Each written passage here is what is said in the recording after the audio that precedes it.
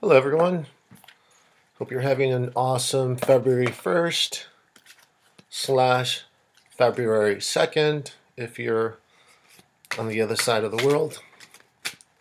That's been a real trip for me, connecting with people on social media, especially like in Australia, the UK, stuff like that, where it's morning here and it's evening there, and it's just kind of difficult to talk about today and tomorrow with those kind of people on the other side of the wonderful planet we're on. So today I'm using the Oracle of the Unicorns to give us some guidance. And if you're seeing this at any other time other than today, it still applies per the law of attraction.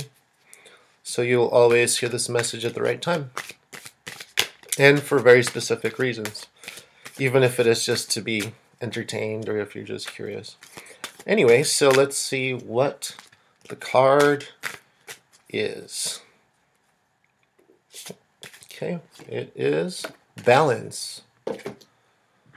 Check this out. Balance. Let's see if we can get a better shot there. I apologize. These are really glossy. They're really gorgeous. That's why I'm really trying to get some thing there. Balance. And this deck is by Cordelia Francesca Brabs. Alright, so I'm going to go ahead and read this. I'm going to try to do this all just with two hands. Okay. It says here, there is an area of imbalance in your life that needs addressing so you can lift yourself up into happiness and health. Moderation is the key to feeling good. This may relate to work, play, spending, saving, exercising, resting, being social, or spending time alone. If you've been working hard, staying up late to get things done, working on weekends, or not taking breaks, then this is a call to set a better balance between work and personal time. If you've been following a strict diet and are feeling deprived, this card encourages you to relax a little, and find healthier ways to treat yourself without overdoing it. Equally, if you've been indulging a bit too much, it's time to take control and honor your body with healthier foods, exercise, and rest. In whichever area you need to create balance, be sure to look under the surface for any emotional causes for your behavior.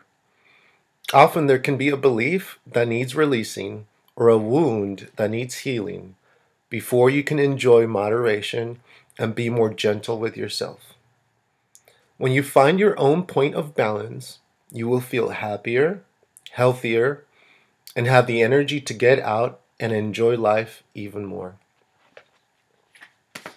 Awesome card. So for this, well, okay. So I was just, before I recorded this, I was thinking about going to eat.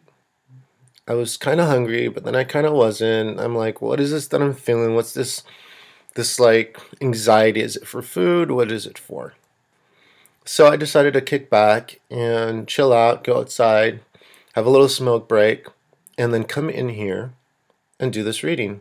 So I took the time to relax. I really did.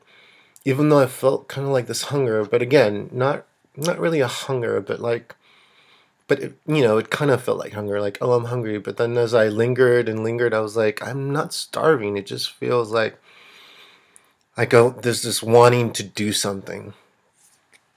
And I think it was this. It's wanting to do these readings, getting them on YouTube, getting them on Facebook, getting them on my different pages, and just sharing this information with you. And that's my personal, interpretation of this card.